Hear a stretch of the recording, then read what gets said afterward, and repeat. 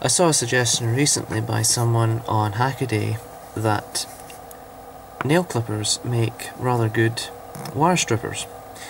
So I bought a couple of cheap pairs and it turns out they are fantastic wire strippers. Once you get the hang of them, it's a little bit too hard to control.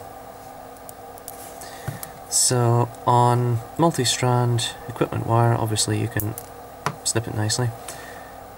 Fine if you do two gentle cuts at right angles, it pulls off nicely. Try it again. There and there. And it comes off.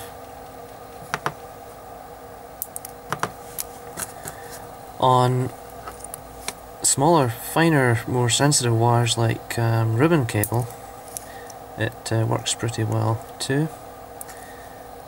Again, you just have to be careful not to take too much, apply too much pressure.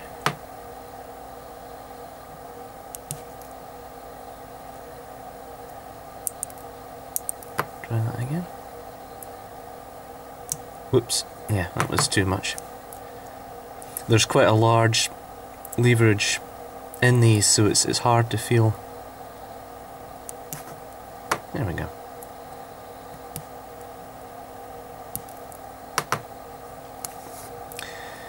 And on solid core wire they work perfectly good as well. So, useful little idea. And for, I think this was 90p for a single one, so keep lots of them lying around, might come in handy. Okay, thanks for watching.